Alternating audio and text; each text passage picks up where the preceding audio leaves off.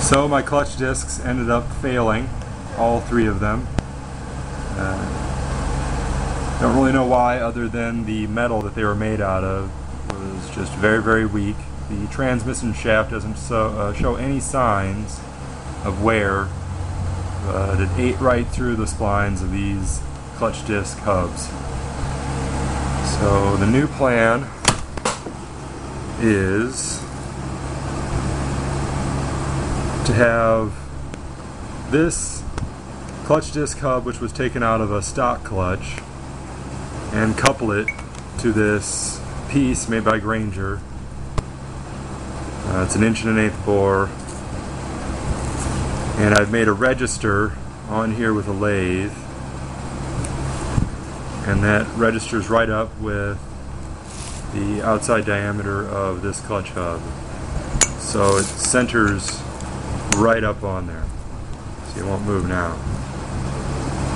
And then run bolts right through this piece into this piece, bolt it together, and then weld this up the rest of the way, because it's tacked now. Just weld it up the rest of the way, and hopefully everything will work. So here's the newly welded piece now. It was welded with a TIG welder. I tried to weld it with a wire feed and it just looked like crap. I put in another set screw, and I welded up the ring also here and here,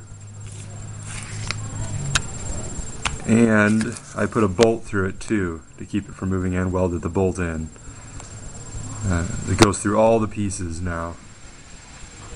So I'm just going to see what it looks like on the truck. Here's how the coupler now looks on the motor.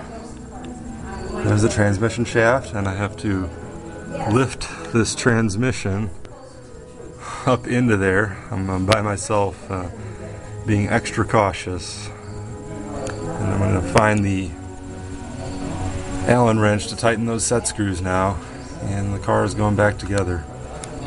Hopefully it's going to be one of the last times I have to work on this.